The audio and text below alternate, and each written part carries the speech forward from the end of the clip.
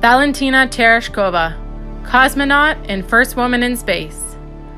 Valentina Tereshkova was the first woman to go into space.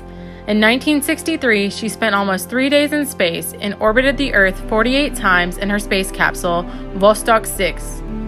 That was her only trip to space. Tereshkova later toured the world to promote Soviet science and became involved in Soviet politics. Valentina was born on March 6, 1937, in Maslenikovo, a village near the Volga River, 170 miles northeast of Moscow. Her parents worked on a collective farm, and her father was killed during World War II. Valentina left school when she was 16 and worked at a textile factory, but continued her education through correspondence courses, according to the Smithsonian Air and Space Museum. Valentina joined the factory's Young Communist League and soon advanced to the Communist Party. She became interested in parachute jumping after joining the Yaroslav Air Sports Club. After Yuri Gagarin became the first man in space in 1961, Valentina volunteered for the Soviet space program. Although she did not have any experience as a pilot, she was accepted into the program because of her 126 parachute jumps. At the time, cosmonauts had to parachute from their capsules seconds before they hit the ground upon returning to Earth. Along with 4 other women, Valentina received 18 months of training, which included tests to determine how she would react to long periods of time by being alone, to extreme gravity conditions, and zero gravity conditions.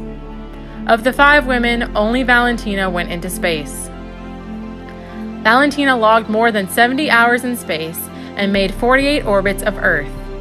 Soviet and European TV viewers saw her smiling face and her logbook floating in front of her. They did not realize that the flight almost turned into tragedy, a fact that was classified for about 40 years. She landed in the Altai region near today's Kazakhstan, Mongolia, China border. Villagers helped Valentina out of her spacesuit and asked her to join them for dinner. She accepted and was later reprimanded for violating the rules and not undergoing medical tests first. However, Valentina was honored with the title Hero of the Soviet Union. She received the Order of Lenin and the Gold Star Medal. She became a spokesperson for the Soviet Union, and while fulfilling this role, she received the United Nations Gold Medal of Peace.